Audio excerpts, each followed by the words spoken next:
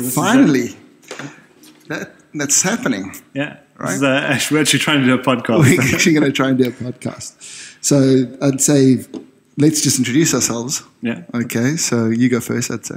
Don't you want to go first? Because it's your place. So. Okay, so I'm ANDREA OLIVO. We here at Arcade Studio, which is my photo studio here in Milan. I'm a photographer, and basically the plan is just to be here and have a bit of a chat. This is my brother, RENE. Yeah. And we're going to try and host these things together, I'd say, with many guests. But to start off with, I think it's a good thing that everybody just sort of figures out who we are. And so we can also figure out who we are. Exactly, so we can figure out where we want to go with this. So as Joe Rogan says, I must talk into the mic, otherwise no one's going to hear. So go for it, your turn. Yeah. So I'm RENE OLIVO. So I'm a creative manager for Viacom International. And I take care of all the promotion for the SWIMEA cluster, which is Southwestern Europe, Middle East and Africa. Mm-hmm. Been doing this for about a year and a half. Been with them for nearly 11 years now. I started out as a freelance editor. You know, just like going on a wing, just like learning by myself and stuff. And your main clients? My main clients, I'm internal creative for Viacom. Yeah, but like Viacom in Italy and in the area, they do MTV, they do, what else do they do? Yeah, I take care of the youth and music brands, which is VH1 and MTV. There you go. Yeah, so it's a lot of... like sometimes I do a little bit of editing for the mock-ups, but it's mainly like campaign proposals, day-to-day operations, like, you know, trying to coach the other editors, and then just being a connection between the channel and the creative department, pretty much. Yeah, you just bring in the party line from the company through to the creatives that you're going to be working with all the time, coming up with your own things in the middle, but making, you know, basically internal, so you keep the art direction. Yeah, like we normally... we actually do a lot of the art direction like in-house, and then we outsource the production. It depends on the project, but you know, a lot of the times we will be doing we still got to get used to all the volumes and stuff. Yeah. How to move in the space. Yeah. But a lot of the times we do the actual creative work and then try to have others make what we have in mind, which is always like mission. Which is the cool thing about the job, though, because it's really quite boring. Just like tell other people what to do rather than doing it yourself. Yeah, and it's just like you're in purgatory all the time. Yeah, of course, because you're in the middle of the client and the creatives all the time. And then a lot of the times you get to a certain point with a creative, like a creative campaign, and then you have to leave space for the editor or the graphic designer. Yeah, of course. But you've already gone so far, and it's hard for them to then like take something that's been so like thought out. Yeah, and actually do something. Yeah. But you didn't always do art direction. I'm not even doing it like now. Technically. Exactly. You've come from you've had a very strange inception into this world, because we grew up in South Africa. Yeah. In a tiny little town, middle of nowhere. Southport represent. Yeah, Southport, fantastic little place. It's good for holidays if you guys want to go there. Not great to grow up, I'd say. Maybe a little bit. Oh, yeah, it depends. I mean, like winter was pretty shitty, but I mean, it's like it's a seasonal. You're on the beach, so you're surfing and doing whatever you want to do. But it's like it's just a small, sleepy sort of town. And then at one point, you started skating. Started skating when I was 14. It was around 97, 98. As soon as I started skateboarding, I just, like every other sport, went out the window. Like I just wanted to skate, and like gradually just stopped doing cricket, stopped doing hockey, all the very masculine sports that I was allowed to do. Of course. And I've always been like a pretty sporty person, but as soon as I like started skating, I was like, okay, this is what I want to do. And my grades went down. Yeah, grades are always down. Yeah, they went down. They were actually like, okay. I was like a B student. Everybody's a B student when they're 13, dude. Well, I mean, I was like a pretty good B student. Okay. And then, so that basically we would come to Italy every now and again for holidays. Yeah.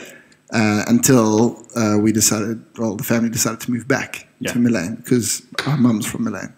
Yeah, exactly. So she wanted to come back here. So we decided, okay, this is it. I was studying photography in South Africa at the time. And you stayed a year. I stayed a year longer because I had to finish off that stuff. And you came over and you started then getting into the local scene here. Yeah, like I already knew that Milan had a train station spot, like a really good spot. And it was like, when was it? It was like maybe the second time I went to Italy on holiday. I went past the train station. I saw people skating. I hadn't started skating yet, so I just remembered that. And then just checking online, I found like a website called Skatemap, and I was looking at it was like one of the main spots was the train station in Milan, Milano Centrale. So when I moved, like the first day, I went like from the airport to my cousin's house, our cousin's house, and then say hi to everyone, and then I just went straight to the train station, and I wanted to skate, but the problem is that they lost my bag. Right, with your board. Yeah, no, I had my board, but I didn't have any shoes. All right. So the only pair of shoes I had was our uncle's shoes. It was like 3 sizes too big. All right. I was like, okay, I'm just going to put these on and go and skate the train station.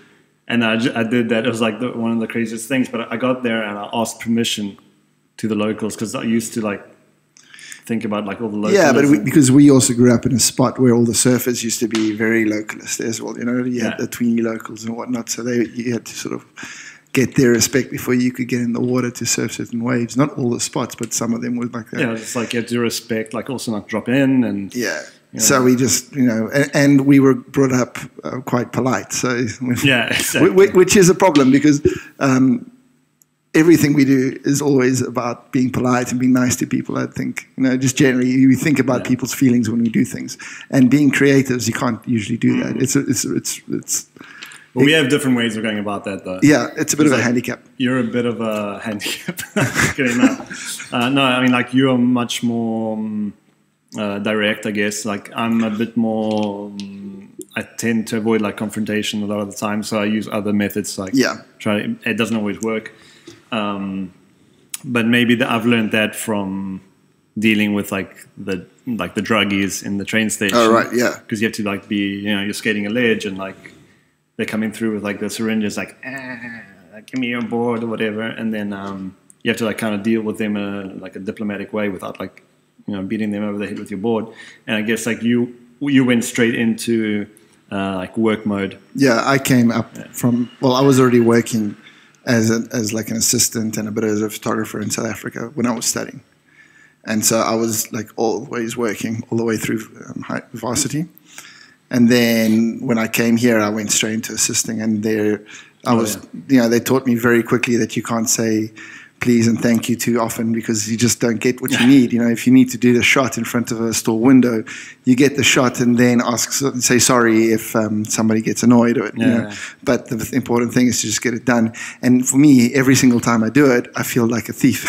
I feel like like terrible. Yeah. But I know people that just don't give a shit. They just do it. What was that? That was like that's my next door neighbors. Our next door neighbors, they make Panzerotti, which for those of you that don't know Panzerotti, it's like pasta from a pizza, and it's fried as well. You put it's like a pizza which is like folded onto each other, like a calzone, and then it's deep fried. It's fantastic. Lovely. Yeah, awesome. It's a down south type stuff. Right. So you came into Milan and you went and skated with your shoes that were too big, and that started off a whole different thing for you because that started off. Like I said before, I just wanted to skate. So I had like 6 months before, like I had to learn how Italian schooling was. Right. I finished my high school in South Africa. So I did 18 years, finished my high school.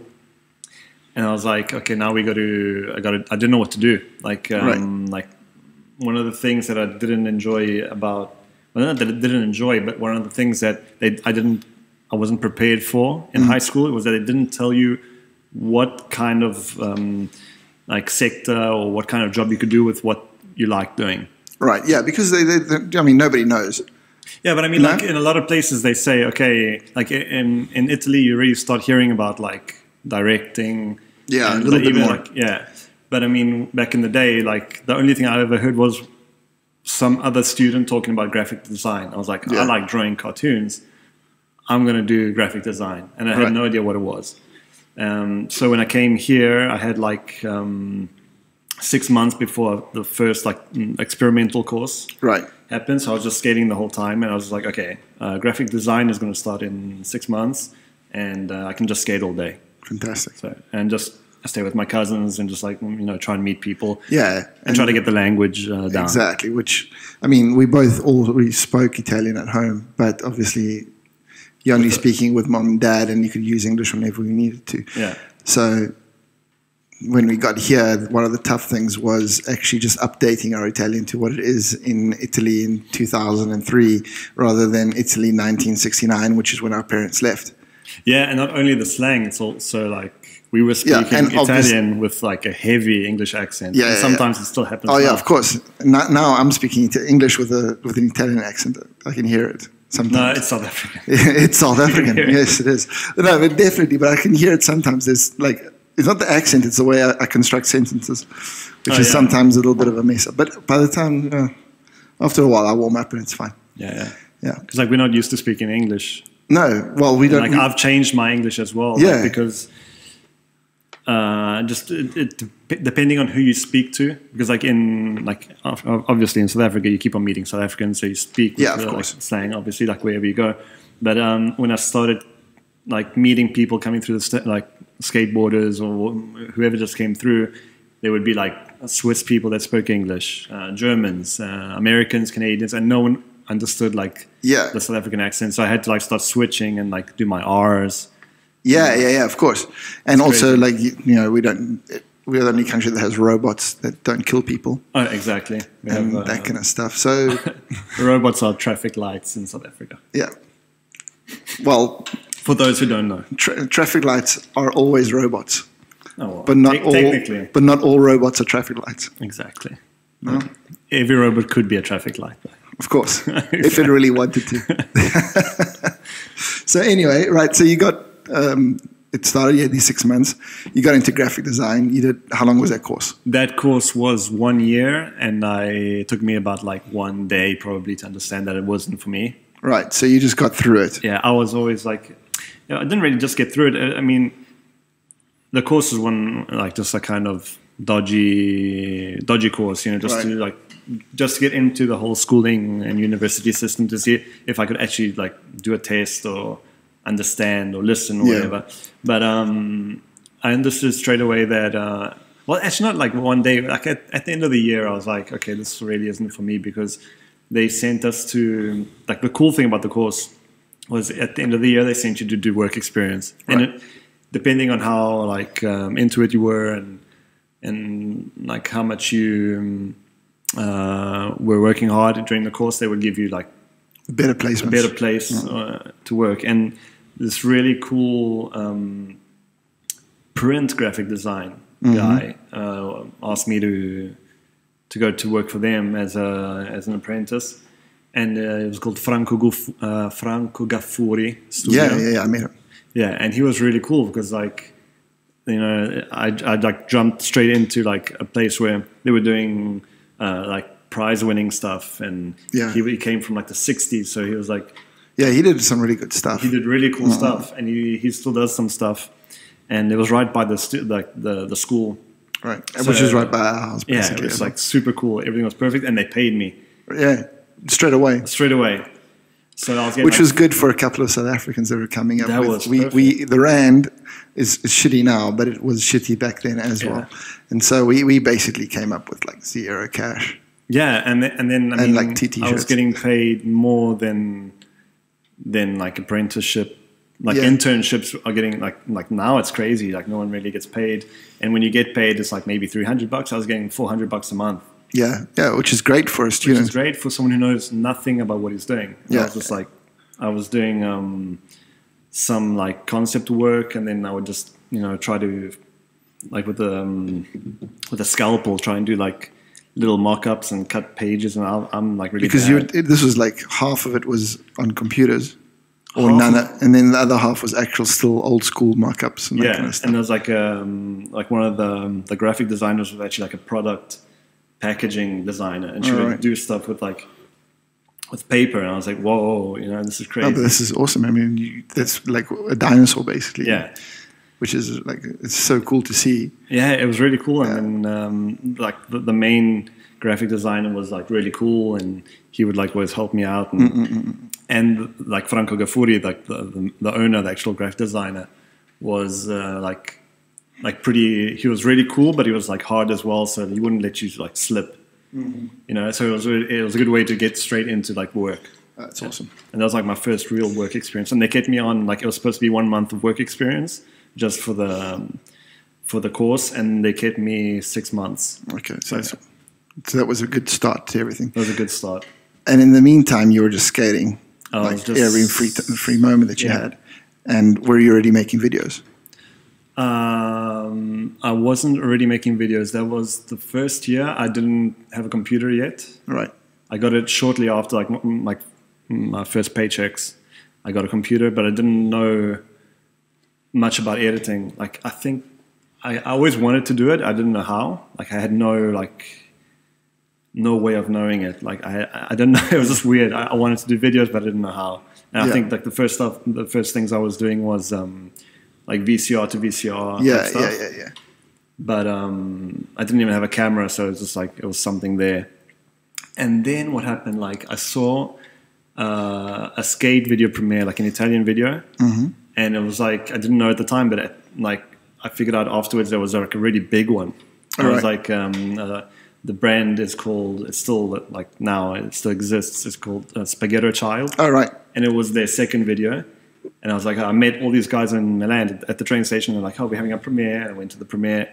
I was like, oh shit, that was really cool. And like all the people that I met, I thought they were like pros and stuff. They're just like normal guys. And then after that, I was like, okay, this guy knows how to edit. And I started like getting to know him, and I asked him a couple of questions. And it was like really cool. And he was like, yeah, I use Premiere. I use this to capture Premiere. I was like, whoa, like, what's that?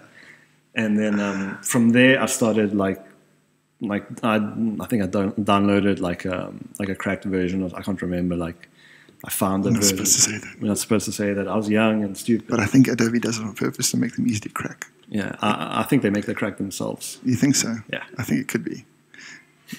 But I buy all my software. So we can cut this out. No, I actually pay for it now. I actually do pay for it, so it's okay. We're fine. We're good. Audition is paid for. Yeah, Audition is paid for. Definitely looks like it's working well as well. Yeah.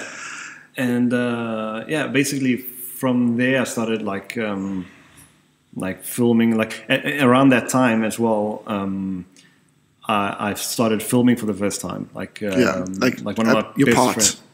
Yeah, but not even my parts. Like one of the main guys at the train station just skated. Like one day we were skating there, it was just us, and he was like, "Yeah, I need to film something. Can you film?" I was like, oh, right, okay. So you actually filming it, not like it's like me filming someone else. And I filmed it like I guess beginner's luck. I filmed it perfectly, and we got like 3 or 4 clips that day. And he was like, "Okay, cool, this guy can film. Let's film each other." And I was like, Diego, like my good friend. And we're still friends today. We like did a whole project together, and we're always doing stuff together. But it started off from then. I was like, okay, like I think I started editing at his house because he had like a computer and stuff. Yeah. And well, that's how it works. You got to have the friend with the computer, and with the camera. And and then I just started like the next year. I did there was another course at the same place. Yeah, and that was more like they called it. It was like an experimental course, and they called it Regista Multimediale, which is like multimedia director. Yeah. And what they basically did was teach you the basics for everything, like Photoshop, HTML, Premiere. But I would just be doing stuff on Premiere because everything else I kind of already knew. Yeah, because you had Photoshop on our computer. I had a Photoshop on my PC back in the day, and I think I also had like another program called Photo something. It was Paint Shop Pro. Paint Shop Pro. Paint Shop Pro 5. And I got into animation because I was doing animation first. Yeah. And I was doing like frame by frame animations with my buddy. You see, you're interested in all these different things. I would just try to take pictures of girls. Yeah, I know. I think it's like you also do stuff that gives you more money, maybe. I don't know. It gives you a lot more stress, I think. Yeah. But I don't know. You just seem to be able to like go from like one thing to another, to another, to another, to another, which is something that I don't have. Like, I mean, I'm interested in a lot of things, but I'm not interested enough to spend time on it. I have a lot of time to spare. Yeah. Like, I'm just interested in a lot of it got more and more as I got a lot older. Yeah. Like now I'm really interested. Like I was interested in doing this podcast. Like when you pitched it, I was like, okay, hell yeah. Yeah, because you got me onto podcasts. I was already looking at long form, like interviews and that kind of stuff. I was like really into Christopher Hitchens and all those Four Horsemen things, Richard Dawkins and Sam Harris and all that kind of stuff. So I was watching all these debates and things like that. And then one day you were like, dude, you should just check out these podcasts. And you got me onto Joe Rogan. And, I think that was the main one. That was the main one. Yeah. So I started listening to that. And then that opens up a whole rabbit hole of a disaster, which is, it's fantastic because basically I don't, when I'm retouching rather than listening to music, I just put this thing on and I sort of try to educate myself on things rather than just listening to some nice music, which, is cool. But now music is for fun. And when I work and I'm concentrated on retouching or like production or whatever I do, which is on set, then I've got somebody talking in the background, which is a bit of white noise, but every now and again it just like clicks in and wakes you up. It's like, oh, that's cool. And then maybe then you waste like 2 hours of the day that you should be retouching and looking up, why people think the earth is flat or whatever. Yeah, exactly. Exactly. Yeah, it's like super interesting because, excuse me, like in the end, like I'm really into, like I figured this out afterwards, like in the last few years, like, I'm really into storytelling. Yeah. So if someone like is just like, I would wonder like, why is this guy like so interesting to me? Like even friends or people you meet, and I'll just like sit there and like, come on, keep talking. I'm being entertained. I just like love the way stories get told, and like podcasts are perfect for that. Yeah, because it's long. You got like 3 hours. Exactly. Or whatever it is. So when Instagram TV popped up a week ago, we're like, oh shit. I was like, dude, this is a chance. Because going on and doing another podcast, maybe it's not like, it'll be fun for us, but maybe nobody sees it. Whereas Instagram TV, nobody's seen it yet. Yeah, it's pretty new. So it's brand new. So we're going to try and see if this works there. Yeah. With vertical cameras and that kind of stuff. Yeah, and beautiful neon lights. Well, I put it up myself. Yeah, this is really cool, actually. Luckily, my wife's an architect and she knows how to like measure these things out perfectly because it would be all skew if it was for me. But did you actually did you twist them or did you just like... Yeah. I twisted things and you have to trace it out onto paper. And then we had a big like banner here of the paper with this thing out and then made holes in the wall. And I don't know, then you just like screw it in and hope for the best. Well, you should actually talk about a bit about this space. Well, the space is like the smallest thing about it at the moment. Like the dream, I think, was to take pictures for a living. Well, it was actually to travel. Like my life dream was to travel. That's all I was interested in. Because you wanted to be a pilot. Well, back in the day, I wanted to be a pilot, but I think the underlying theme is get around the world and see as much as you can on somebody else's dime. Right? So when I couldn't be a pilot because we had no money and so doing it privately was going to be a nightmare. And the army or the Air Force was out of the question because I'm like too fat and I wear glasses. So that was, military was not the way to go for it. And then it was in South Africa in '94, which would have been a bit harder for some people to get into the Air Force. So anyway, so we didn't do that. And it's like, what else can we do? And I came to Italy after high school. I came here for a year, not knowing what to do at all. So I just traveled around. I had a little point-and-shoot camera, and I was taking pictures. And then I was like, oh, this is something. This is something that I actually enjoy doing. It's like I was never passionate about photography. Like I liked looking through a camera. because Dad had a camera, like an old Ricoh.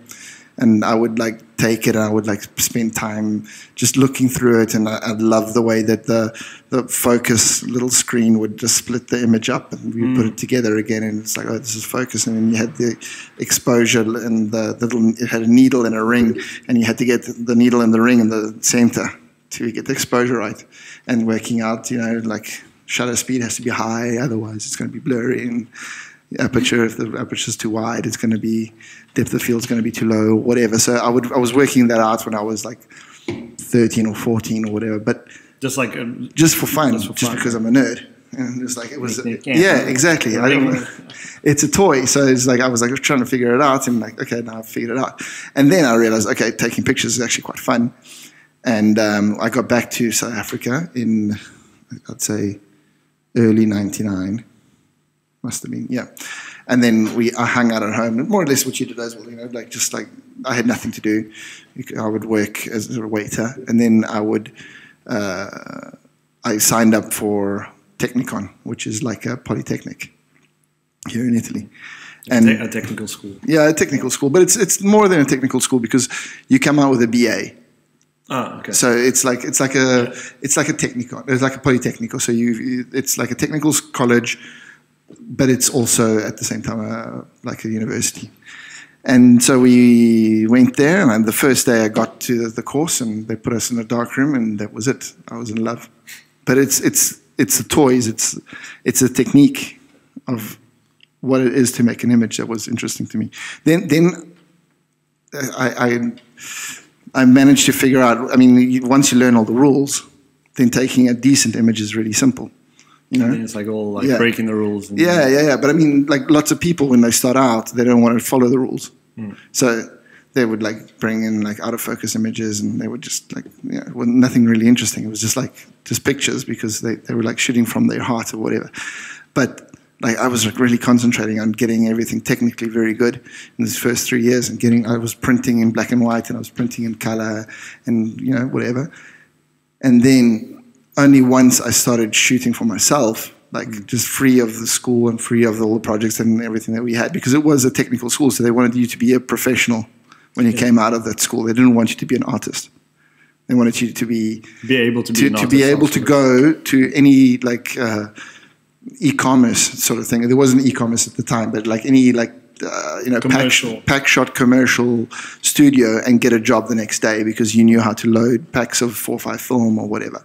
So that was the idea of that school. It wasn't to make you creative. And then, but in the meantime, I was educating myself, and I was looking at books, and I was understanding which type of photography I wanted to do. So it was like either lifestyle or fashion. And then I was like, okay, well, I'm going to Milan, so I might as well concentrate on fashion. And that's it. We came to Milan. But why fashion? Like, why did you choose fashion rather than like sports? Or well, because sport didn't interest me. Like I wasn't interested in taking pictures of football players or like rugby players or something like that with a long lens. And it's like I still wanted to make images. And I mean, I'm not knocking that. I mean, like those guys are amazing, and they capture moments. But for me, photography is more of like creating something. It's like coming up with an idea, like telling a story. Like that's something that's important for me as well. Like trying to bring out a piece of myself and putting it onto like a single image, right? And so it was just like no point in like doing like technical things or reportage. I wasn't interested in like seeing like dead kids or like poverty or whatever. Right. I want to protest. If I'm going to travel, I want to travel first class. That was the idea. Unfortunately, the economy was on the downturn. But when I came to Italy, then I got into assisting, and that got me to travel, which was fantastic because I managed to like get around quite a bit. And you had to start from scratch pretty much because you were doing already photography. Yeah, I mean, I was starting off working with a studio in South Africa that did a lot of like technical things, and so there was lots of opportunity in South Africa. It just wasn't very interesting. And then when I moved over here, like the idea was, okay, now I'm going to work with the best guys I can personally work with, and learn from them as much as possible, and then try and get like I was like, before I'm 30. I want to take pictures for myself. I don't want to have my first clients and whatever. So you had like an objective. I had a series of 5-year plans, like sort of. Like I had it broken down. I was like, okay, this is it. I'm going to get to 25 and I'll be like working really well as an assistant and earning my own money. And by 30, I want to be working as a photographer. And back in the day, this was 2000, I was 30 in 2010. There wasn't Instagram and there wasn't all, digital had just started when I was starting out. And everybody was still shooting on film. And a 30-year-old photographer was actually very young. So, like, it was a good, like, I was pushing myself to be 30 and doing my own jobs, working for big clients. Oh, shit, he already made it. Yeah. Like, now, you're like, 30-year-old photographer, you're already, like, super old. But back in the day, it was like, that you just didn't get jobs if you weren't, like, 34, 35. Unless you were, like, super, super amazing and you were living in New York, and then it was okay. But, like, for a guy that's coming from South Africa with, like, no cash and no connections and no nothing, like 30 was a really good target. And when I was on 30, I got into my agency, which is Aura Photo, and I got my first jobs. And it was like, I was stoked. And you're still with them now? And I'm still with them now after, I am 38 now, so 8 years. Yeah. I mean, it was good. It was. I mean, I got lots of little lucky breaks along the way, which you need them. But I had a good time. No, but I think like the lucky breaks also come from like how much work you put in. You put yourself in the position to get the lucky breaks, but you still need the lucky breaks. Yeah. I mean, lucky breaks come sometimes without you even putting yourself in any position. They just happen. That can happen so, well. So then now it's like the position where I'm in now is that I've worked for now 8 years. Like fully only photography, and I've gotten to a point where I needed a studio. I needed a place where I could shoot my own things and just like be free and like, just also to do the next step as far as, what I can offer to my clients and what I can offer to like other people. So this spot opened up in October last year, and I'd been walking past these windows for years because I lived just down the road here. And I would always look in these windows and be like, oh, these are really nice. This is like beautiful looking studio. I'm sure something like cool would happen in there. And my next door neighbor at the time, he was also looking for a spot. So I was like, dude, let's just see how much this place comes to. So we came in, checked it out, and the price was right. So we popped in, and now it's ours. And basically, it's just like a studio location. I mean, it's low ceilings. It's not perfect. There's no air conditioning, as you can see, from this beating sweat, but that'll come slowly. And the idea is just to like have it for me to shoot in and for anybody else who wants to come and play. Because in Milan, and I think pretty much anywhere, studios are always like a conglomerate of studios. You have like 4 or 5 spots, like studios in the same spot, where you'd go and work, and there would be like one photographer, another photographer, another photographer, and then everybody at lunchtime would be like looking at each other over their shoulders, like who's talking to who and what, So, and then they're all on the other side of the city for me, because I live in North Milan. So for me to go from North to South Milan to work in the studios, which are all like the fashion-y studios, the cool ones, it took me like an hour, and I was just like, fuck it, I don't want to do like an hour's trip. Just to go and take pictures. I want to just like wake up at the last minute, walk into my studio, and just be at home. So, and I'm sure that, I mean, there are plenty of photographers that live in northern Milan which would like to do that same thing. So then I said, okay, cool, let's do a rental studio, which is exclusive to whoever wants to work here. And they have the run of the place. I'm not here when somebody else is here. So it's theirs for the day, and you can do whatever you want here, as long as you don't break it. Yeah. So that's the idea between the arcade. It's just like an Airbnb studio. Yeah, it's like an Airbnb. Yeah, something like that. It's like this is like, it's a spot which I've made comfortable enough for you to work in it, like, and be free. And then if you need extra things, I mean, work out extra things. But I don't want to plug this place. I just want to whatever. It's a cool little spot to come and check it out. Clubhouse. I mean, this is exactly, it's a clubhouse. It's exactly that. That's exactly the word. Man cave. It's a man cave with lots of light. So that's the plan. It's like I want people to come in here, and I want them to just like feel at home and just have fun and have a beer in the back. It's cool. An arcade because like you want people to play. Yeah, arcade, because it's like a fun house. Yeah, pretty much. But then I just like the name, really. I think I stole it from a restaurant in Cape Town. I think. Or a bar different or something. sectors. Yeah, different. I mean, it doesn't matter. It doesn't matter. But I mean, I walked past it and it was like, oh, that sounds like fun. It's cool.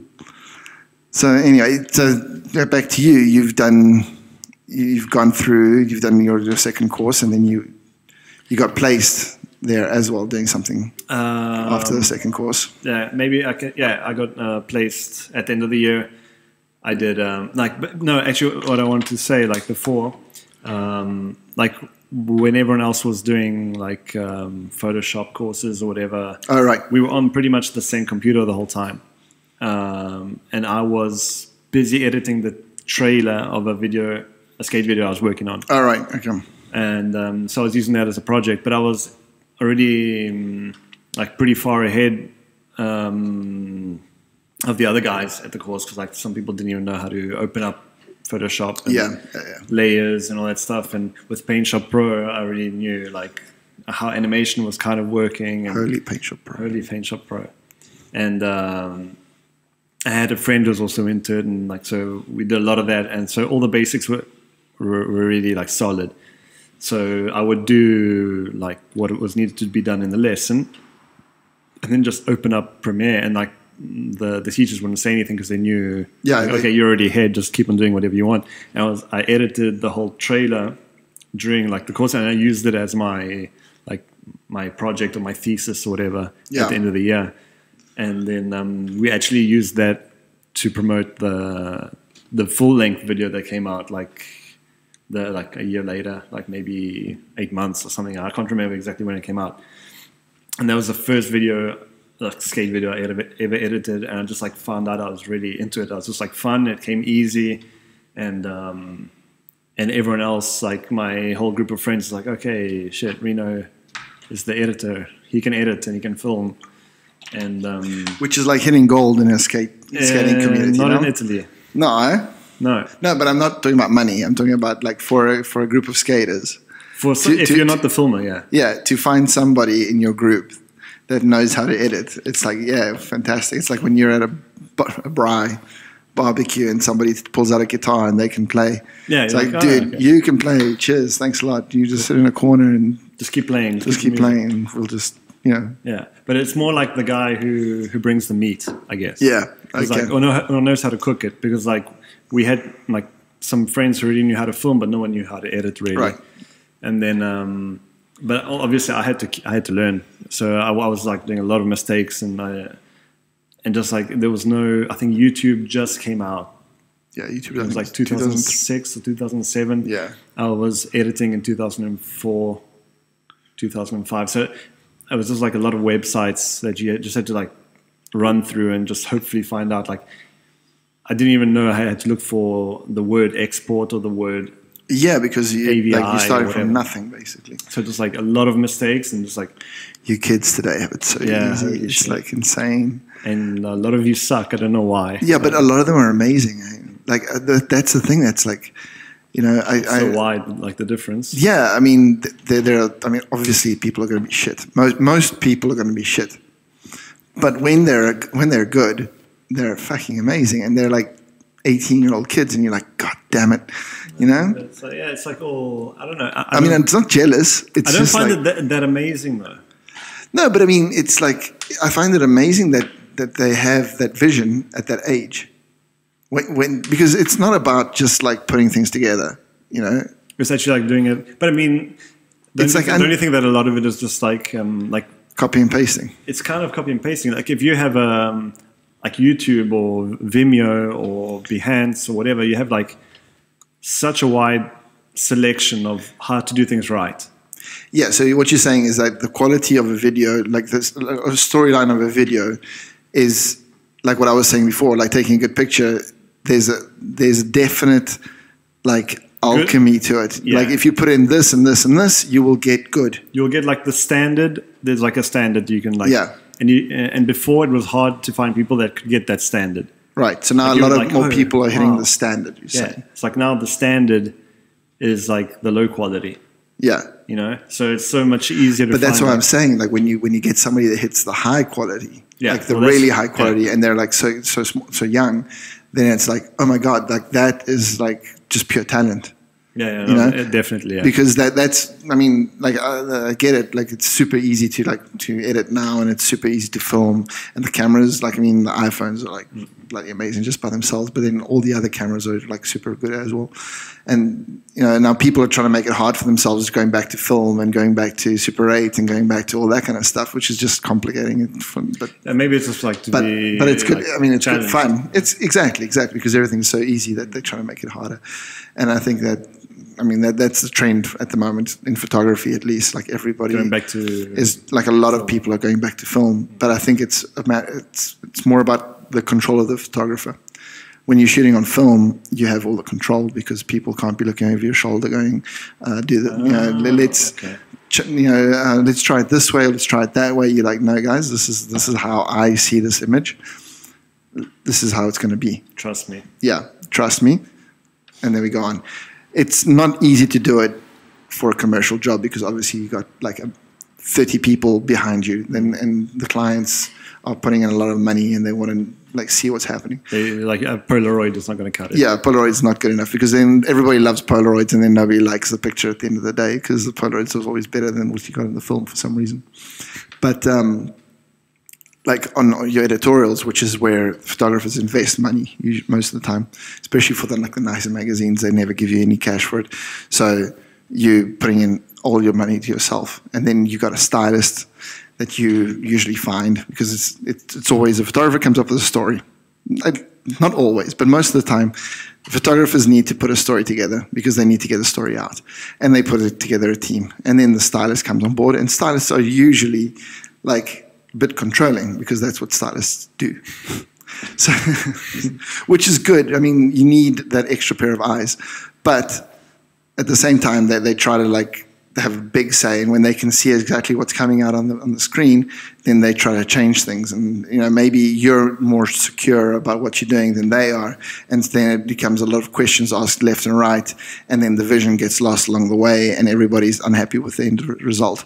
Whereas if you can just shoot what you need, maybe nobody's happy with it anyway, but at least you've taken your vision all the way through. And if you're putting in the money, then you might as well, you know, get your control back. So I think that's why people are shooting in film in photography. And I think but for film and in video, it's always been that you could watch over what's it called, like a screen somewhere. So I think that there's always been less control because there was always the director, something that wasn't on the camera that he had to be able to see what was going on. Yeah. So I mean, not always, but I mean, the last 60 years, there's always been that kind of control. But it's a bit different. But anyway, so that's the game. So let's go back to the storyline. Then you make your first film. So yeah, like while I was doing the second course, we actually like go like a little bit quicker now. Yeah. I finished the course. One of my teachers worked for an e-learning like company. Really, like totally something I would never have thought of, like even like going for an interview for, you know. Right. And he was like, he saw I was pretty decent in a lot of stuff. And he was like, okay, look, I have you can come and do the work experience with me, and then we'll see if you want to keep on going. And I was doing flash animation and a little bit of editing, not too much, and illustration. And we worked on a project that was for teenage immigrants to help them learn Italian. Okay, sick. So it was for you. That was for me. That was actually for me. So I already had a job. These immigrants come and steal our jobs. Fantastic. So that actually, I figured out like a year ago that won an award for something. I think for like best social project. CD project or something like that. Best CDs interactive social. Anymore. Yeah, they don't even exist anymore. It's incredible. It was like Stone Age stuff. Yeah, I stayed there for 6 months, and then it was like it just got really boring at a certain point. So I left. I like quit. But just before quitting, like another like a fellow student of mine was like, yeah, you should come in. We're looking for editors in the studio, and they do like TV, and they did like car and bike reviews. All right. So I was like, okay, two things that you're really interested in. Yeah, exactly.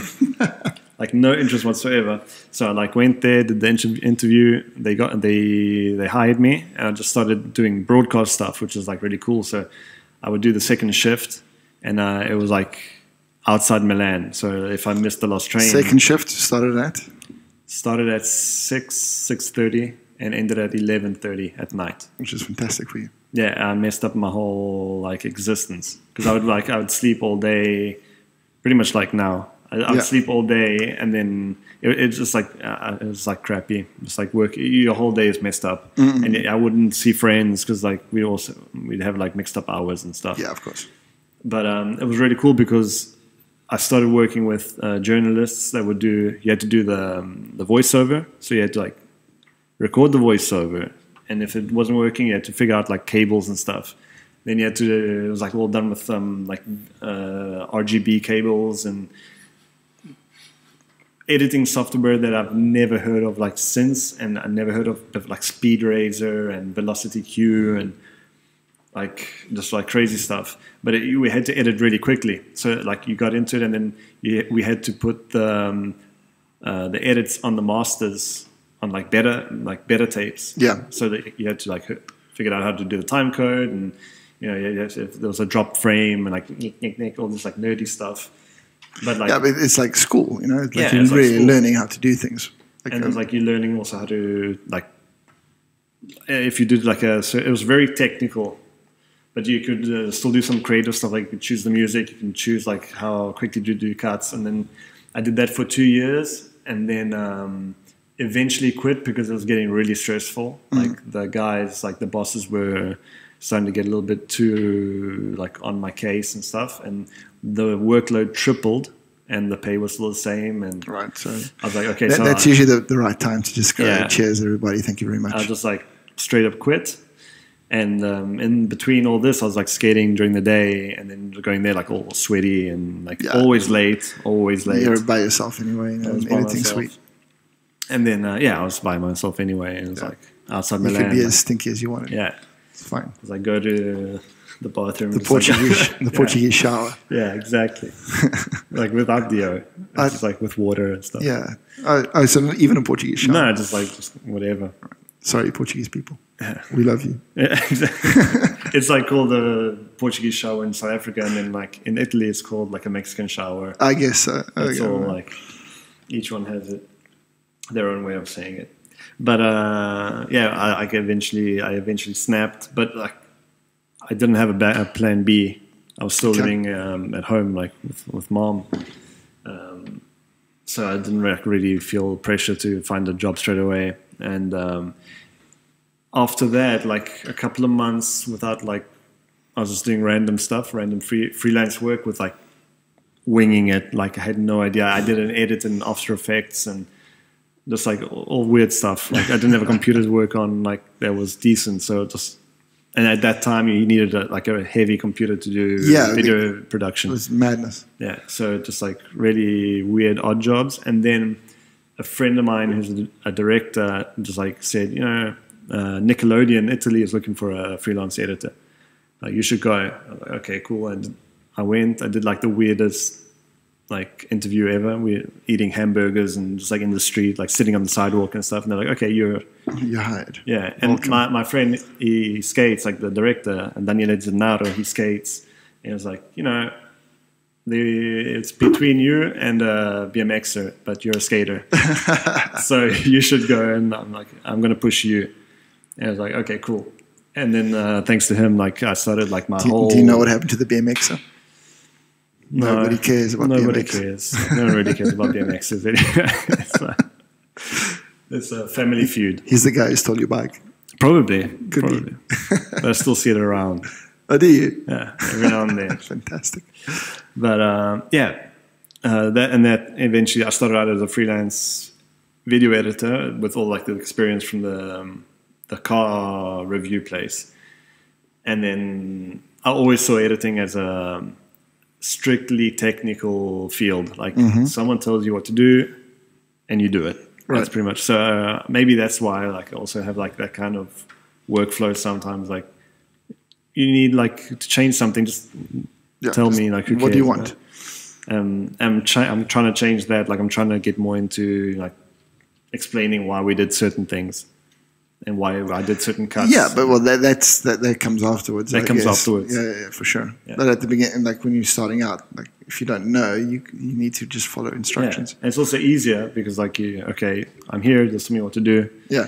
And you do it, and like if you do it quickly, people are happy. Like, oh, okay, cool. Yeah, exactly. Quickly, quietly, and like not annoyingly, not too expensive. Exactly, and just like fantastic. And I did that for like about two years, and then eventually they gave me a contract, and then eventually they were going to like move the whole creative department to Paris, and I didn't want to do that. But like in that time, in MTV, like one of the the senior video editors like quit because she wanted to do like directing. All right.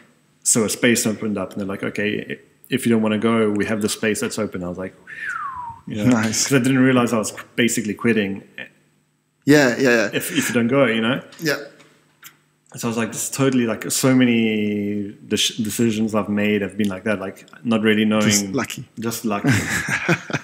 And then I just like I ended up just people talking like my colleagues taught me how to write a script, how to write a promo, what you need to do. Then I would like look at a lot of videos of like how to do promos and.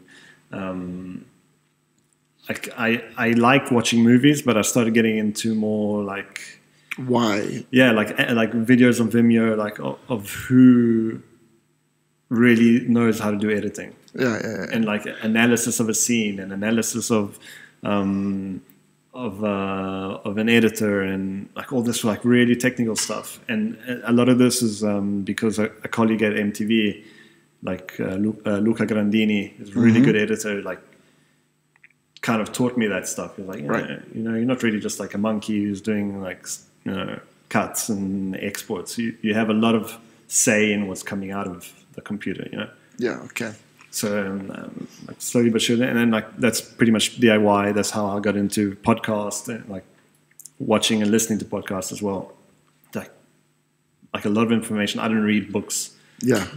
You read the same book. I read the same book for like, years or something like that. Needful things. I'll just like open up a page, like randomly, and just like start from there. And then like the next day, I'd open up. It's incredible. We came out of the same womb. Yeah. Like I used to devour books. I don't have much time to read now, but I've started again. But like I would go through them like nothing, like cereal. Yeah, and you're just like Needful Things. I would get so pissed off. I'd just look at you just like, and you're like, what the fuck? Why didn't you just read another book? Like, I don't care. So boring. I just find it like so. I'm visual. I need to like. Yeah. I need either audio or video like to keep me interested. And it's like I've started like reading books. Yeah, well, books are visual because you are using your eyes to. Yeah, but it's not like visually stimulated. You're like you're looking at text. Yeah. You can't say. I mean, like a comic book is visual. Okay. Yeah, you have drawings and stuff. Yeah. I look at the pictures. Bang. Crash. Snickety snick. Snicked. Wolverine. Sick. So that brings us up to now, basically. So you got through there. And in the meantime, you started a skate company, sort of. Yeah. So in 2008, like the skate scene in Italy is very weird. It's just like nothing. It doesn't really work. Like no one gets money, and because it's pretty much like just guys having fun. Yeah, it's just like Italians are like more like that. Just like more into the lifestyle and more into having fun rather than making the business side of it. You know. And so there wasn't like a real good skate shop in Milan that was supporting us, and we were just looking at each other like, what are we gonna do? You know. And I'm sick of paying like full price for boards and all that stuff because the skaters are cheap. So we decided just to, like me, Diego Garcia Dominguez and Andrea Ciniselli, like three guys that skated together, were like, okay, let's start a company, just make our own boards. Right. But in order to make your own boards, you had to have a name, because like you had to, like the guys who made them wanted a name.